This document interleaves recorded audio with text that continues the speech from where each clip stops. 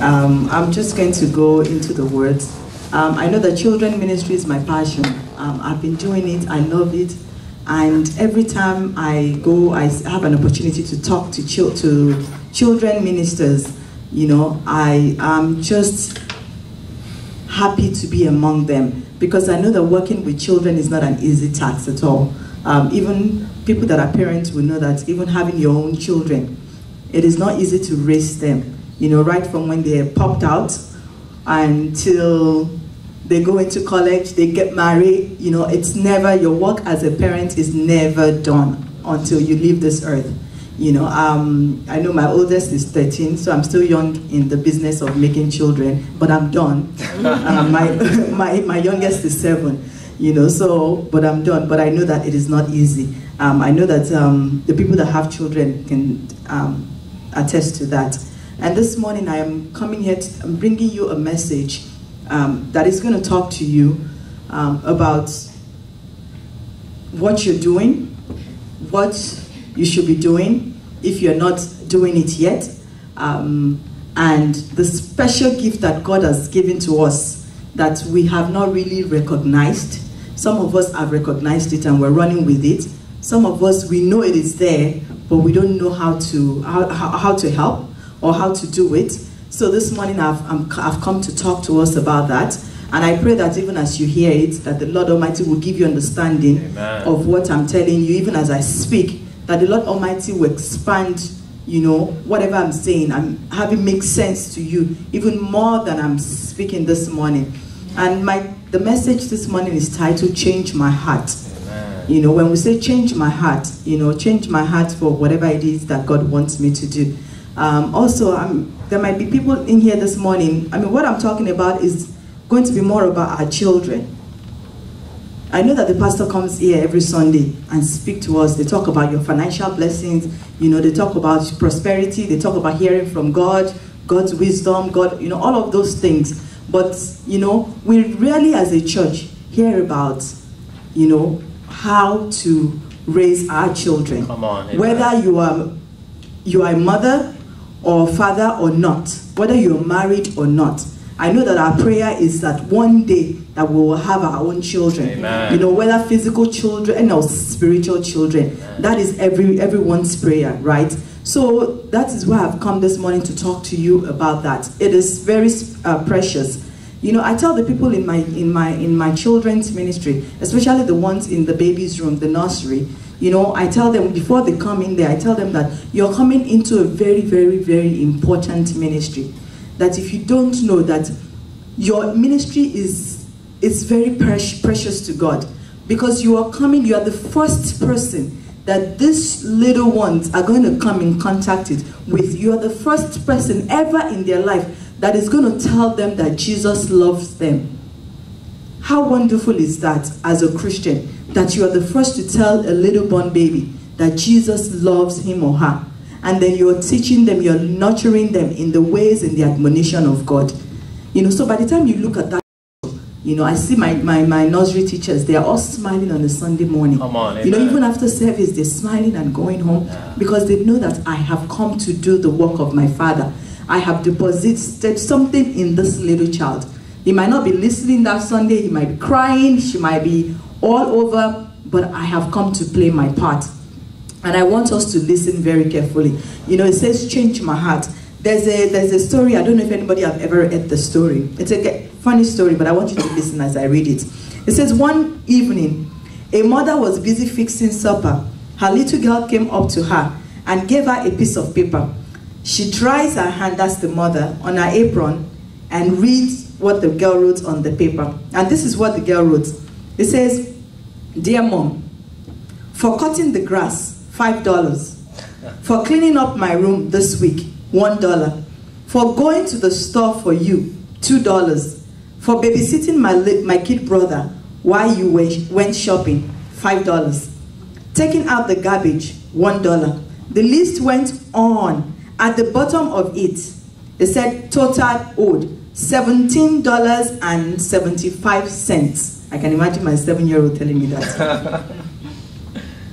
Well, the mother looked at her standing there, and the girl could see the memories flashing through her mind. The mother picked up the pen. She turned over the paper. She turned over the paper she had written on, and in there she wrote, "For the 9 months I carried you, while you were growing inside of me, no charge. For all the night I have sat up with you, doctored and prayed for you, no charge. For all the trying times and all the tears that you have caused through the years, no charge. For all the time I wiped your nose," like I would say, sucked your nose, "and your butt, no charge. For all the toys, food, clothes, no charge. When you add it up, the cost of my love for you is no charge." Wow. When the girl finished reading what her mother had written, there were big tears in her eyes, and she looked straight at her mother and said, "Mom, I sure do love you." And then she took the pen. In a great big letter, she wrote, "Paid in full." Isn't that a beautiful story? Amen. You know, we do so much as parents. You know, when you look at parents, we do so much as parents. And you know, like I said, our work is never end. It never ends until we go to be with the Lord. Even when we are grandparents, you know, the children are still coming. And then the grandchildren are still coming. You still worry about them. You know, and when I read this story, I mean, it was such a beautiful, the first time I read it, my eyes were like teared up. I'm like, oh, this is so nice. You know, it was teared up. And also when I now read it, something just dropped in my heart, that this is just like Christ. You know, as humans, we go to God, you know, God, this is what I want, this is what I want, this is what I want, this is what I want. You know, it's always we want. And then God is telling us, you know what? Have you done what I want? You know, number one, I have given you what you want, because what you really want is Christ, and I have given him to you. I have paid the price. But what you need to do now next is to do the things that I want you to do. To trust me, take a step of faith, do the things that I want you to do. And the things that God wants us to do, they're in the Bible, they're in the Word of God. The things that he wants us to do are in the Word of God. I know that as Christians, when we become born again, you know, we're like, you know what, this is, okay, I'm born again now. I have accepted the Lord as my Savior and all of those things. What is next in my life? Especially when you are part of the organization that we're in, the Redeemed Christian Church of God. Once you become born again, you go through all the workers, you go through baptism and everything. The next thing, you have to be a worker. You cannot just be, what do you call it, a church member for a long time. You have to be a worker. And then for you to be, once you go through the workers training, you're thinking, what department do I want to join? What do I want to be in? What do I want to serve in? And all of those things. And then most times, children's ministry never, or youth ministry never come to our mind. What comes to our mind is, you know what, I want to be an usher. I want to be in the choir. I want to do this, I want to do that, which are all good, because we need, the church needs everybody to be in department, you know. Amen. Amen. But some of us, you know, even when God is speaking clearly to you that this is what I want you to do, you still just put God aside and you want to focus on what you want to do. And again, the way God works sometimes is, in order for God to take you to where he has purpose for you, he will have to take you through some places in life. You have to go through some things in life. I tell people, I said, you know what, if you want to be, I know we all don't pray to be pastors. You know, we say, I just want to be an usher, and that's it. But even for you to be an usher in a church, you need to have what they call long-suffering, patience. Because there are some people that will come into the church and will frustrate your life. I was once a worker. In fact, I think I've worked in every department. You know, people will frustrate your life. But how can you learn that? You learn it by where? Going into the children's ministry. You start there first. Amen. You know, you say, you know what? I want to be a pastor. I want to be a pastor. That's my goal. For you to be a pastor, you're gonna deal with people, grown people. But before you deal with grown people, you need to go and deal with those little ones first. See how you can take it with them. And then you can now say, Father, I am ready. And so for sometimes God will have to prune us for us to get to a place of our destiny. God will have to prune us for us to be able to hear from God. I'm not saying that when I'm done today, everybody should get up and say, oh, this woman has said we should go. Everybody, okay, we are all going to the children's ministry. We'll see who is going to be left here. That's not what I'm saying. But I know that God is speaking to some of us this morning. God is speaking to some of us this morning. And some of us, you know, even if it's we're good at multitasking. There are people that, you know, they are in a department, but when they need them in another department, they will show up. There are some departments that are not functional during service. That you can say, you know what, okay, if my department is not functioning during service, let me go and help out in a department once a month, twice a month, you know, whatever we want to do, whatever I want to do, or however God wants it, or however the church wants me to help out. So I'm going back to my story that I just told us. So I wrote here, I said that I have often heard that you cannot really know the love of a parent until until you become a parent. You know, some people, you hear them when they say, you know, that you hear people saying, oh, somebody is talking about a child, about another person's child, and the mother hears, and she just goes all ballistic, or she becomes so upset. She's like, why are you talking about my child? Why are you doing this? You know, because of the parent is acting out because of the love that she has. Every parent wants to defend their children. Every parent wants to defend. So they say you cannot know the love of a child until you are a parent. And it's not just until you are, what do you call it, biologically a parent. If you have the heart of a child at heart, you will defend any child any day. I have been in children, I was in youth ministry even before I got married, before I even thought of marriage. So even working and playing with children has always been part of me.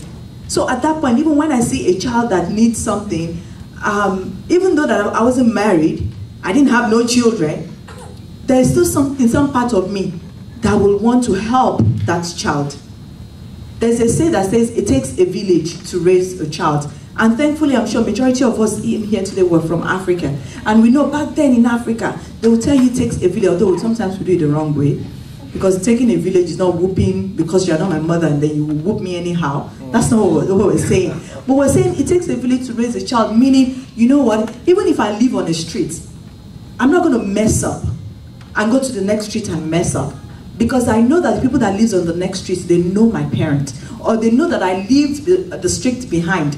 And so I'm not going to act out. Or even if I'm not in my neighborhood, and I go into another neighborhood or another subdivision, I will be scared to mess up.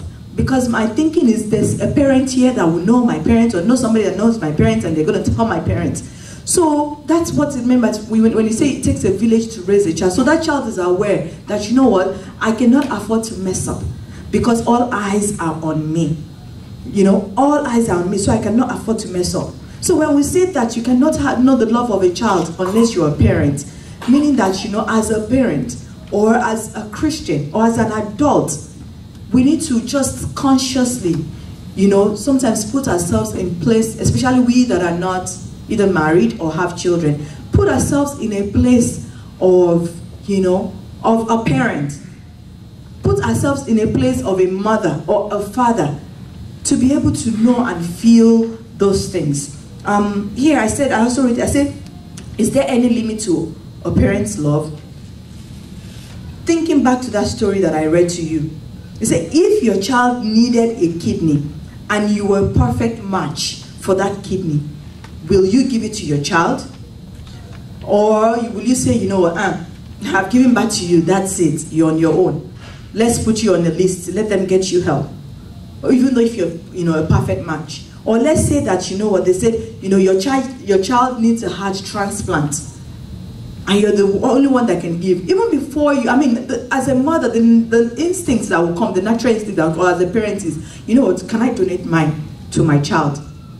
You know, so if we are able as parents to want to do that, or let me say you have your child and your child has a fever, and the fever is going up and going up and going up, the first thing we'll do is, you know, after praying or laying hands, we call the doctor. We want to take that child to the doctor. We want our child to be well. You know, your child is crying, you get up. The first reaction is, what is happening? Are you okay?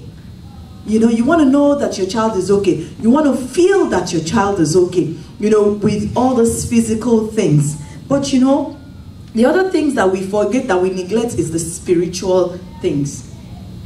Yes, the physical things are good. We want to make sure that our children are well. We want to make sure that there is no harm. Even as non-parents that are in this church, you know the children that are in this church. You go out on the street now, and a child, God forbid, in this church was walking, and there's a car coming, and the child is not looking.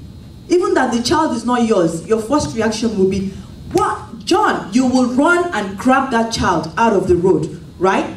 That's what we will do. So it means we are caring for their physical needs. But are we caring for their spiritual needs? Are we caring for our children's spiritual need? And when I keep saying children, I'm talking to everybody. I want you to see yourself as a parent this morning. See yourself as a mother, even if you don't have a child. See yourself as a father if you don't have a child yet. Are you caring for your child, for the children in this church, for their physical need? Are you caring for your child, your spiritual child's physical and spiritual need? I'm sorry. I'm going to read something to you. Several years ago, Today's USA published an eye-opening result of a study of teens under stress. When they asked them, they said, who do you turn to for help when you're in crisis? These are teenagers. The most popular choice was music. The second choice was peers. So, I'm in crisis. I'm 14. The first person, if I don't turn to music, I call my friend. I say, hey, this is what I'm going through, can you help? So it's like the blind leading the blind. Or you have a 14-year-old who gets pregnant. The first thing that she does is she picks up the phone and call another 14-year-old, hey, I'm pregnant. What do you think I should do? And what would another 14-year-old tell her? So they said the second choice is peers. The third one is TV. Amazing as this may sound, mom were down the list at number 31. 31. So meaning that even before they tell their mother, they will tell their cats, they will talk to their dog, they will write it in their journal, they will do everything around the house. They will talk to the doctor, they will talk to the school nurse, they will talk to the school psychology, they will talk to the principal, they will talk to everybody, but mom, number 31 on the list. And you know what? Do you know where the dad number was? 48. 48. So just picture you have a child and the child is going through stuff. And you're thinking, before my child talked to me, my child would have spoken to 30-something people or things before they get to me. God forbid, Amen, if they don't get godly counsel. And why is this happening? That's the question I want you to be asking yourself. Why is this happening? Is it that there is something that we're not doing right as parents? Those are the things that we need to ask ourselves. We need to start questioning ourselves. If you're not a parent yet, this is a perfect time for you to start thinking, so that when that time comes, you are ahead of the game.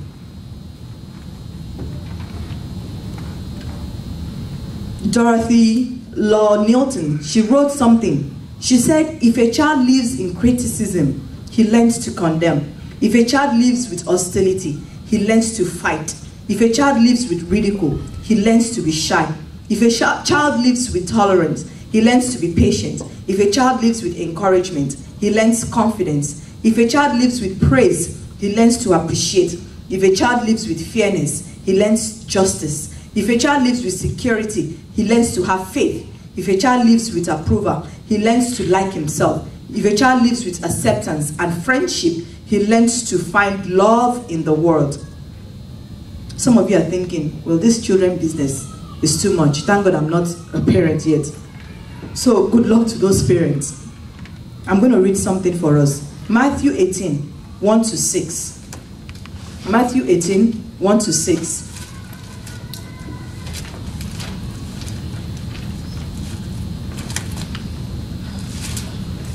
Matthew 18, 1-6, it says, at this time the disciples came to Jesus saying, who then is the greatest in the kingdom of heaven?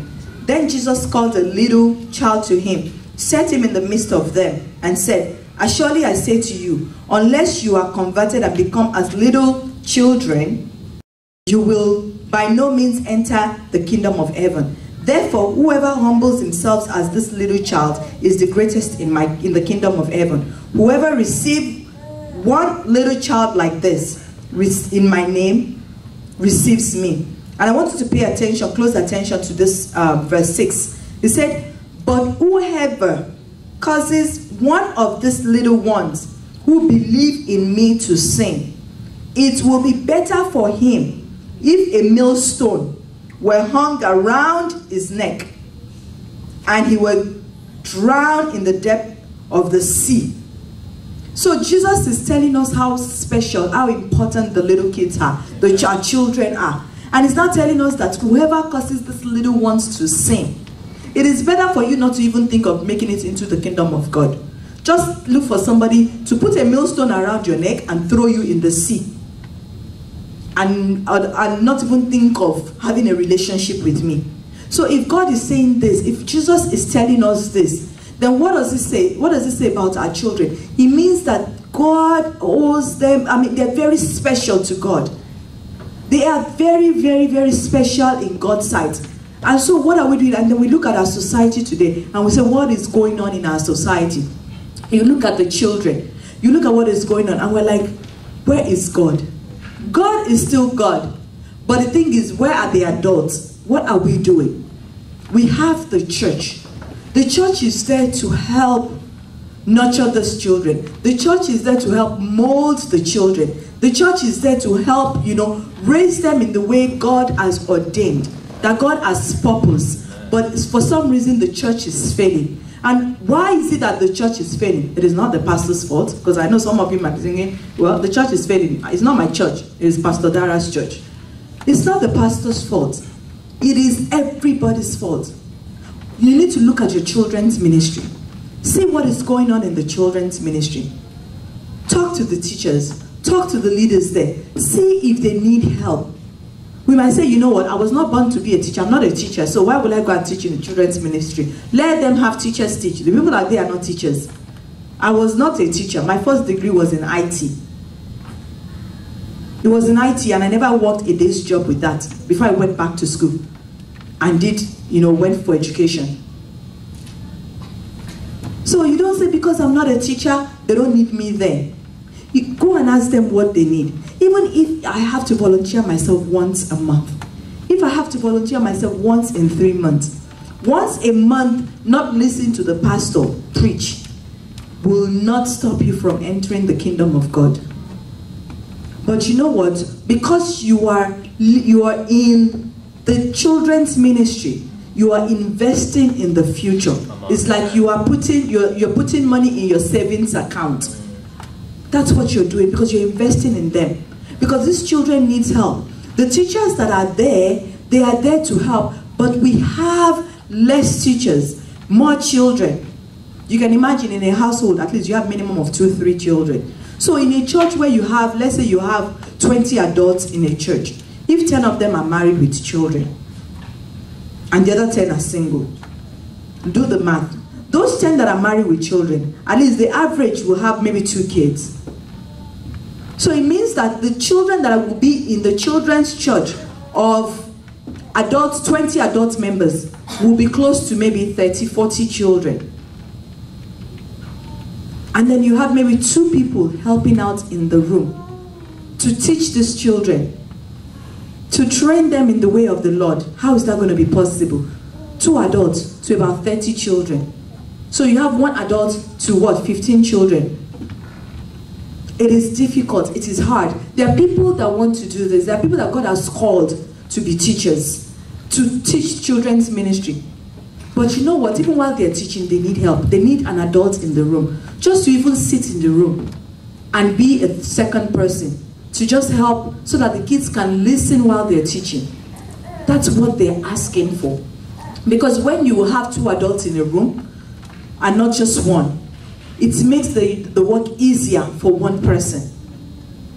Or when you have even more than 2, it makes the work easier for one person. They're not asking you to come and teach. They just ask you to come and be part of what is happening in the children's ministry. Come and be part of what is happening in the life of the children, in the life of the next generation in your church. And that is why when you look at it now, a lot of our teenagers, by the time they go into college, we're losing them. Why are we losing them?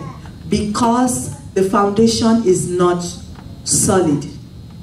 We're living, but when we're in children's ministry, we had about 3, you will have about 30 children with one teacher, or 20 children with one teacher. So that teacher will do her best, go home every day frustrated, come back angry.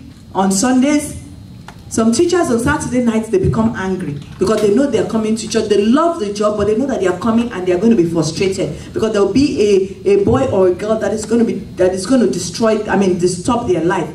So they come in and just do what they want, what they can do. They won't put their all into it.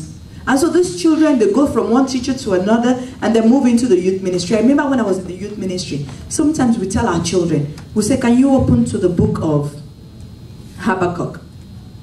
And they're looking at you. And these are the children that graduated from children's church. That we did graduation for, the church brought them to the main church, the pastor prayed for them, lay hands on them. As you're going into the youth ministry, you're going to excel, you're going to do this. And then they tell them, open to the book of Nehemiah. And then you're like, John, can you open to the book of Nehemiah? Is that in the Bible? You're like, huh? Or can you open to the book of Luke? Oh, Luke, I've heard about it. Is it New Testament or Old Testament, auntie? Huh? Where? Is it at the back or what? Just tell me what page, auntie. I want to know what page it is. And they will say, go to the front and check. And then they go to the front. Oh, I think it's at the back. Okay, it's at the back. What is the back? Is the back the old or the new? You're like, if it's at the back, it's probably the old. Because it's old. They have no clue. So we have to start afresh. And teaching 13-year-olds. And they've been in church they've been in church all their life since they were born. From 0 to 12 before they came to the youth ministry. What were they teaching them there? 0. Or they were teaching them, but they were not able to impact them. I wouldn't say 0 because the teachers are trying, but they're not impacting these children. So we now have to start again. At least for the next 4 years that they're with us before they go to college. We now have to do our best. And then when they go to college, God help us. Because those children, because even that, when the research says that you can, before a child turns 14 or 15, that is the best time to reach them for Christ. Amen. Once they are 14, it is very difficult to reach them. It is very difficult to teach them. Because when they are young, they are like blank slates. So you're just writing on them. And then you're writing the scriptures all over them. But by the time they're 13 or 14, they've started making up, they're set in their ways. They know what they want to do at 13. They know what they want to become. Yesterday I was telling the teachers, I said I have a 14-year-old girl. I said at 14, in fact it was at 13, she knows where she's going to get married. Where she's going to get married, she knows. She has picked out her wedding dress. She has picked out her wedding color. She has picked out her wedding shoe. She has picked out everything. Everything, Pinterest, everything on her folder. Not only that, she knows what school she wants to go to, the college she wants to go to. She knows the state the college is in. I'm even telling her, I said, you know what, at least pick second choice. I said, normally you have at least 3 choices. She said, Mommy, no, this is where I'm going to go, that's where I want to go, and that's it. I'm like, what if, I don't want to be non-spiritual. I don't want to say, what if they don't accept you? I'm like, what if it doesn't work out? He said, Mom, that's where I want to go. It's going to work out. I've looked at it. I know what they're asking for. I know the requirement. I know what I have to do when I'm in high school, because she's already in high school. So I know what I have to do. So don't worry about me. I'm like, why don't you stay in Dallas? She said, I'm not staying. She knows what she wants at 13. She knows what she wants to become at 13. And you would think, okay, maybe because it's a phase. That was last year 13, she's now 14. When you ask her, she's still set on what she wants to be. She knows that she's not going back. So the classes she's picking in school are towards what she wants to be. in college, what she wants to be when she grew up. And I was telling her, so when I was 13, I didn't know what I want to be. I said when I was 13, I think I was telling everybody I want to be a gymnast. And I ran with the boys in my neighborhood. I'll be flipping. When they flip, I flip. I'm very competitive. When they flip twice, I flip twice. When they flip 3 times, I'll flip 3 times. Because I said if I was born in this country and I was raised in this country, because I came to this country when I was 21. By that time, they won't accept you into Olympics anymore. I said if I was born in this country, I'll probably be a gymnast. Because it was there.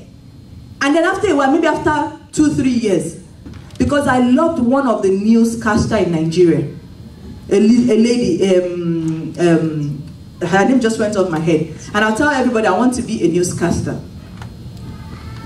And then after that changed. I said I want to go into the Navy. So I was changing, but they know what they want to be. So that's why we have to start early and instill in them the word of God. We have to start early and do whatever we can to help these children to be the children that the God has called them to be.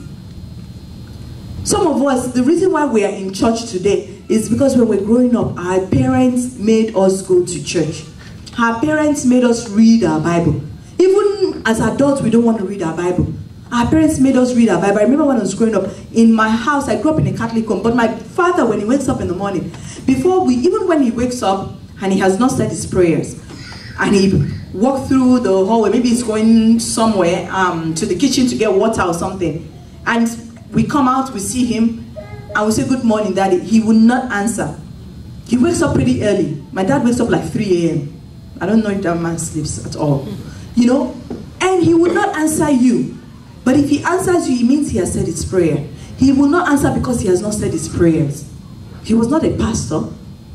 He was not. But that was how he grew up. And because of that, you know, I saw in him. And then when he goes back into his room, he's on his knee for like an hour praying. I'm like, what is this man doing for an hour? But guess what? When I became a Christian, a born-again Christian, that thing was in me. Because I'm like, okay, now I now understood more why he was praying. Amen. So prayer comes naturally to me. It comes naturally to me. Because I saw that in my father. I was telling people, I said, even whatever the children see you do as young as they are, that's what they will do when they are older. People that have children today, you see sometimes your children are doing stuff and you remember that you did exactly the same thing. Pastor and I was talking yesterday and we're talking about that. And you're like, wow, this reminds me of me. And you know, and they don't even know when you did it. Maybe something that you did when you were young. And you just see one of your child will just repeat the same thing. So please, what are we teaching these children? We need to help our children. We need to set the bar for them. We need to help them. Whether they are your biological children or not, a child or not, please, they need your help. We need to step into the classroom. We need to help them in the classroom. When you look at the school system, go and Google it. And Google what makes a school district an exemplary school district. What they will put there, they will tell you that school district, they have high parental involvement. So when you're very involved in the ministry, in children's life, they will do well. When they see you constantly, they will do well. When there are adults there, they will do well. In my school district, it's one of the best in the country. It's not all the parents that are involved there. But you know why they're doing well? Because when you go to the school every day, you would think some of the parents they're hired, they live there. They just come to volunteer. And so all the children are doing well. So please, we're praying, we're asking us, please, we need to go back. We need to help our children to be the children that God has called them to be. Because we do not want these children to fail. We do not want these children for the world to take them. But we want them to grow up in the way, in the nurture, in the admonition of the Lord. And how can they do it? Is you and I come stepping up and saying, you know what, Pastor, what can we do? You don't have to teach them. You might say, you know what, oh, I don't like children, but tell me, I can bring something. I can come and help clean after they leave the room. I can come and clean the room so the teachers don't have to clean. Oh, I'm very energetic. I can do games. You know, there are things, you don't have to be a teacher. Just be creative. Look for what you can do. Or you know what? Oh, their classrooms. It's so boring. I'm not a designer. But you know what? This is my idea. But this is what I can give. We were renovating our children's department. And one of the ushers, one day just said something. He said, you know what? Oh, you know, that we should have put an hallway inside instead of outside, you know, because the way they did it, you know. And what he said actually makes sense. But it is not too late. It's too late because they've already completed the renovation. And for us to do that, it's going to cost money. And you know what he told me? He said, Pastor Gloria, you know what? I said, you know what you said is very, very good. This is an usher. His first child is what, 2.5. And he said, you know, I said, but it's too late now. I said, I wish that we knew this ahead of time. He said, you know, why don't you ask the facility if they can still do it? I will give $500. This is even an African-American guy who's married to a Nigerian girl. He said, I will give $500. I don't know how much it's going to cost, but that will come from me. Just tell them. So even if it's $20 I want to give, I said, this is what I'm going to give every month. Or once a month, or once a year. You know, I just want to be a blessing in the children's ministry. And as we do that, I know that God Almighty will help us in Jesus' name. Shall we bow our heads and pray? Amen. Heavenly Father, I want to thank you this morning. Thank you, Lord God Almighty, for your church. Thank you, Lord, for the people that you have called into your house, Father. Father, Lord God Almighty, although the Bible says the steps of the righteous are ordered of you. Father, Lord, we know that when you call us, you equip us. Father, Lord Almighty, I know that you have called each and every one of us into your ministry.